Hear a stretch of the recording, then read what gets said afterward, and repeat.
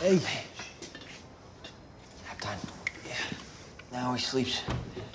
He'll be up all night later. He's teething. Have you tried Frank's whiskey trick with the tub? I'm pretty sure that's considered bad parenting now.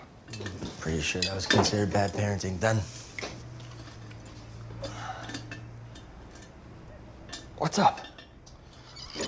Oh, the whole marriage thing is harder than it looks. Do you and Tammy share your money? We're not married. You say so.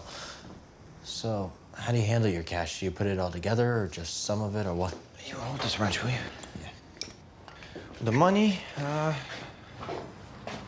guess Tammy kind of runs things.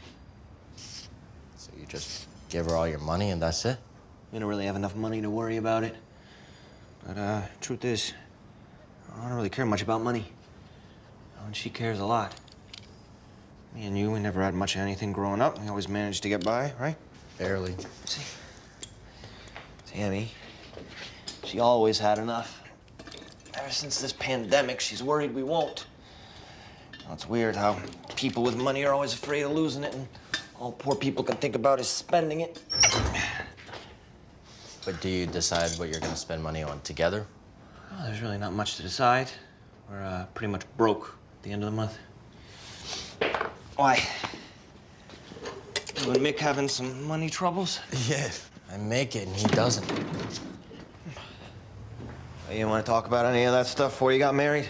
Figured we just agreed on how things were gonna work. Guess not, huh? Yeah, it's my mistake, I guess. Well, gotta talk about it. Right? You compromise all that couple shit. Like, you love each other, right? Yes. Okay, so gotta get on the same page about how this marriage thing is supposed to work. Sure, I can't just get him to do everything the way I want. Pretty sure. Yeah.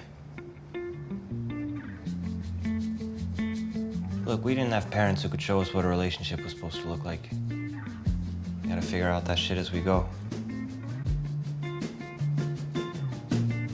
The hell is that? Dr. Phil? Good housekeeping. It's on the rack at the well child checkup.